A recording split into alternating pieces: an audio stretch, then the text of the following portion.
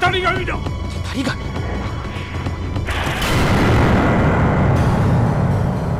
สวัสดีครับทุกครับหนังดังญี่ปุ่นอันดับ4เรื่องเจ้าหญิงจิตวิญญาณแห่งพงไพร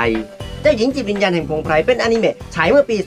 2540 หรือเมื่อ 24 ปีที่แล้วครับเป็นอนิเมะตำนานของญี่ปุ่นเรื่องหนึ่งครับกำกับโดยผู้กำกับตำนานอีกคนหนึ่งคือผู้กำกับมิยาซากิฮายาโอะช่วงที่ออกฉายนั้นได้ทำลายสถิติยอดรายได้หนังญี่ปุ่นเลยนะครับโดยทำลายสถิติของหนังเรื่อง E.T. ลงไปได้เจ้าหญิงจิตวิญญาณแห่งพงไพรนี้ภาษาญี่ปุ่นเรียกว่าโมโนโนเกะฮิเมะแปลจริงๆได้ว่าเจ้าหญิงเจตพูดขออธิบายคำว่าเจตพูดหน่อยนะครับเพราะถ้าเราเข้าใจความหมายของคำนี้แล้วจะทำให้เข้าใจอนิเมะเรื่องนี้ได้ทะลุเลยครับคือคำว่าเจตพูดนี้หมายความว่าสภาพเป็นผู้คิดอ่านหรือคือคำว่ามนัสที่เรียกในภาษาสันสกฤตว่าอาตมันหรือเรียกในภาษาบาลีว่าอัตตา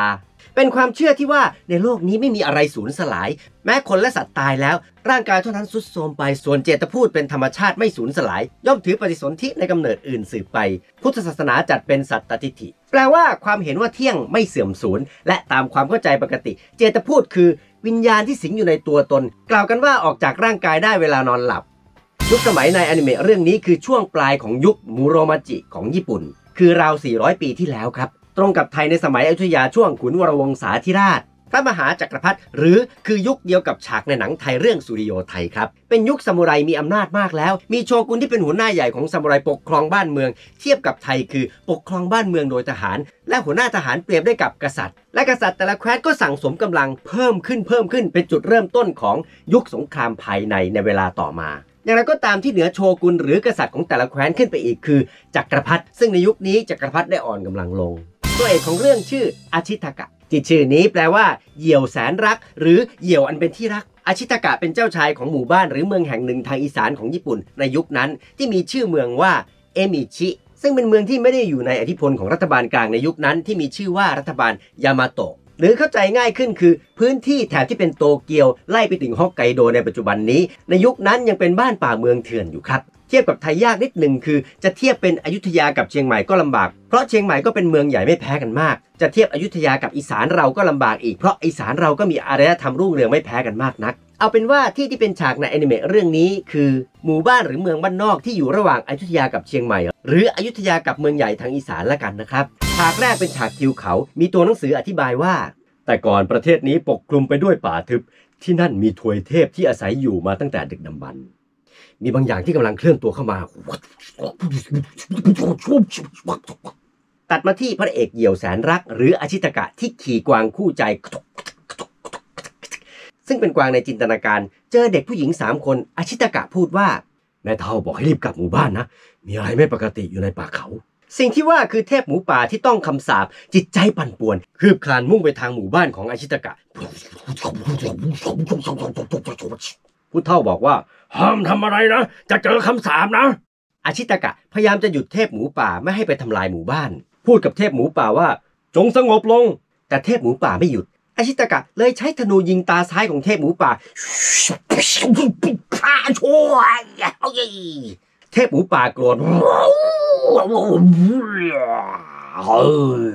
ใช้องค์คาพยพพันแขนของอาชิตากะ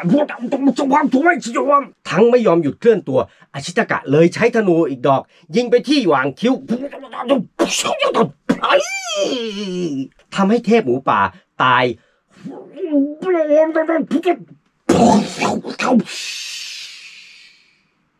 แม่เฒ่าของหมู่บ้านมาถึงก็ทำพิธีส่งวิญญาณเทพหมูป่านะโมตัสสะภะคะวะโตอะระหะโตสัมมาสัมพุทธัสสะขอให้ไปสู่ที่ชอบเถิดขอให้ไปสู่ที่ชอบเถิดอย่าจองเวรจองกรรมกันเลยก่อนตายเทพหมูป่าได้พูดว่าเรามนุษย์สกปรกจงรู้ถึงความแค้นและความทุกข์ของข้าแล้วก็ตายสนิทตอนค่ำณที่ประชุมหมู่บ้านเหล่าผู้นำหมู่บ้านและอาชิตากะเฝ้าดูการเสี่ยงทายของแม่เฒ่าซึ่งทำให้รู้ว่าเทพหมูป่านั้นมาจากเมืองทางตะวันตกถูกพิษเป็นแผลลึกทำให้ร่างเน่ายิ่งวิ่งยิ่งสั่งสมคำสาปและทำให้กลายเป็นเทพถูกสาปในที่สุดแม่เฒ่าบอกให้อาชิตากะเอาแขนขวาให้เหล่าผู้นำหมู่บ้านดู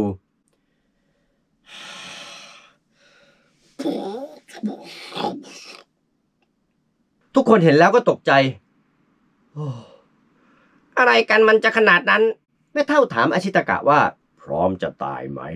อาชิตากะก็ตอบว่า ตอนเอาธนูยิงเทพหมูป่าเตรียมใจไว้แล้วครับแม่เฒ่าอธิบายต่อว่าปานที่แขนนี้ในที่สุดก็จะลามถึงกระดูกแล้วคงฆ่าเจ้าทุกคนถามว่าจะช่วยอะไรได้ไหมครับแม่เฒ่าก็ตอบว่าทุกคนเปลี่ยนชะตาตัวเองไม่ได้แต่เลือกได้ว่าจะรออยู่อย่างเดียวหรือจะลองออกค้นหาทางแก้และแม่เฒ่าก็เอาก้อนตะกั่วที่ฝังอยู่ในร่างของเทพหมูป่าให้ดูซึ่งเป็นลูกปืนของปืนไฟที่ใช้กันอยู่ในสมัยนั้นนั่นเองแล้วแม่เฒ่าก็พูดว่าก้อนตะกั่วนี้ทำให้ร่างของหมูป่าเน่าจนกลายเป็นเทพถูกสาปที่แคว้นทางตะวันตกกำลังมีเรื่องร้ายเกิดขึ้นจงไปที่นั่นแล้วจงมองสิ่งต่างๆด้วยดวงตาที่ไร้ความขุ่นมัวอาจพบทางแก้คำสาปนี้ก็ได้นะตรงนี้ทำให้เราคิดต่อได้ว่าคำพูดสุดท้ายของหมูป่าที่ว่าเรามนุษย์สกปรกจงรู้ถึงความแค้นและความทุกข์ของข้านั้นน่าจะหมายถึงความแค้นต่อมวลมนุษย์ที่เริ่มจากความแค้นคนที่ยิงลูกตะกั่วใส่ตัวเทพหมูป่าหลังจากนั้นอาชิตากะก็สาบานตนด้วยการตัดมวยผมของตัวเองซึ่งการตัดมวยผมนั้นมีความหมายอย่างเลือดเย็นว่าต่อจากนี้ไปคนคนนี้ไม่ใช่คนของหมู่บ้านนี้แล้วแม่เฒ่าก็อำลาโดยพูดว่าจงทำตามกฎและจะไม่มีใครไปส่งนะแล้วอาชิตากะก็ออกเดินทางตรงนี้อาจเป็นไปได้ว่าในยุคนั้นแถบนั้นคนที่ถูกสาปหรือเป็นโรคประหลาดโรคระบาดอาจมีกฎว่าต้องถูกขับออกจากหมู่บ้านก็ได้อาชิตากะได้เดินทางมาถึงเมืองแห่งหนึ่งที่กำลังรบพุ่งกันอยู่แล้วเจอซามูไรชาวนากำลังทำร้ายชาวบ้านอยู่ซามูไรชาวนาหมายความว่าในยุคนั้นแถบนั้นซามูไรที่อาชิตากะเจอนั้นไม่ได้เป็นซามูไรอาชีพผ่านการฝึกจนชำนาญแต่เป็นชาวนาชาวไร่ที่ใส่ชุดซามูไรถือดาบซามูไรออกสู้รบกันเมื่ออาชิตากะเห็นซามูไรชาวนากำลังรังแกชาวบ้านอยู่ก็บอกว่าหยุดนะแล้วก็ยิงธนูไปตัดแขนซามูไรชาวนานั้น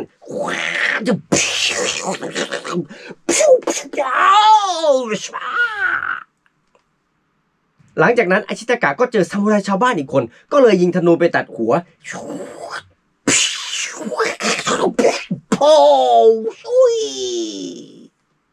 เหตุที่อาชิตากะสามารถยิงธนูไปตัดแขนตัดหัวคนได้นั้นเป็นเพราะว่าแขนที่ถูกรัดโดยเทพหมูป่าทำให้มีกำลังเพิ่มมากขึ้นเป็นมหาศาลแต่ขณะเดียวกันก็กัดกร่อนชีวิตของคนคนนั้นไปทีละเล็กทีละน้อยซึ่งฉากนี้สำคัญมากนะครับเพราะอาจเป็นสาระสำคัญของอนิเมะเรื่องนี้เลยก็ได้นะครับคืออาจพูดได้ว่าอำนาจมากขึ้นเท่าใดก็กำลังใกล้ล่มสลายมากขึ้นเท่านั้นซึ่งถ้ามองกว้างขึ้นไปอีกก็อาจคล้ายๆหลายๆเรื่องในโลกนี้ครับเมื่ออาชิตากะเข้าไปในเมืองที่มาถึงแล้วอาชิตากะก็ได้เจอนักพรตพเนจรแล้วอาชิตากะก็เล่าเรื่องต่างๆให้นักพรตพเนจรฟังรวมทั้งถามเรื่องลูกปืนที่อยู่ในตัวเทพหมูป่าด้วยนักพรตก็เล่าให้ฟังว่า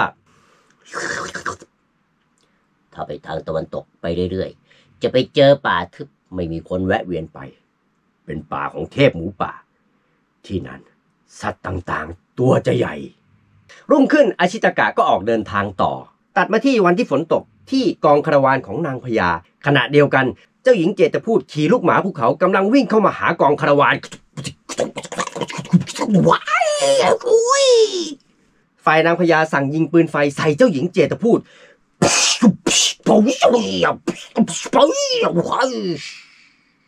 หลังจากนั้นแม่หมาภูเขาก็มานางพญาก็ยิงปืนไฟใส่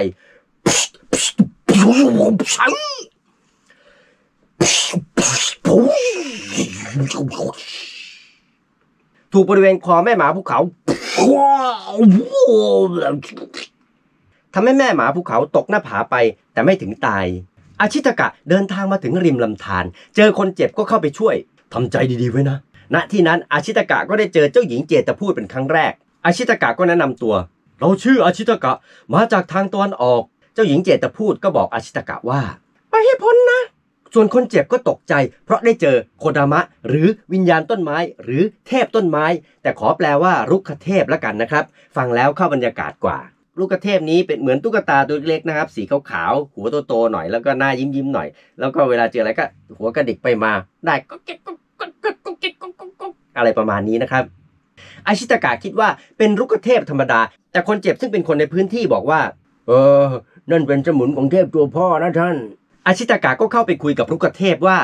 เราขอผ่านทางนะแล้วลูกเทพก็นำทางอาชิตากะจนมาถึงป่าทึบลึกที่นั้นอาชิตากะได้พบรอยเท้าของสัตว์อะไรบางอย่างมี3กีบรอยเท้ายังใหม่อยู่พออาชิตากะมองไปรอบๆก็ได้เจอกวางเทพสีทองเจ้าของรอยเท้านั้นซึ่งก็คือกวางเทพตัวพ่อนั่นเองครับทั้งนี้เท่านี้ก่อนครับขอขอบคุณที่ดูจนจบครับ อดุลแฮปปี้ไทยเจแปนเป็นช่องที่จะสกิดให้ท่านรู้เท่าทันเรื่องต่างๆผ่านการมองวัฒนธรรมญี่ปุ่นครับท่านที่สนใจโปรดช่วยกดติดตามด้วยนะครับและถ้าแชร์มาให้เพื่อนคนอื่นๆได้ดูด้วยจะเป็นพระคุณอย่างสูงครับขอบคุณครับและอดุลแฮปปี้ไทยเจแปนยังมีคลิปที่เป็นประโยชน์ต่อท่านอีกมากครับถ้าสนใจคลิกไปดูได้นะครับจากแถบข้างบนนี้หรือจากลิงก์ในช่องอธิบายนะครับและผมจะอัพคลิปใหม่สัปดาห์ละ2 ครั้งคือทุกวันพุธกับวันเสาร์3 ทุ่มเวลาไทยครับแล้วพบกันใหม่นะครับขอบคุณครับ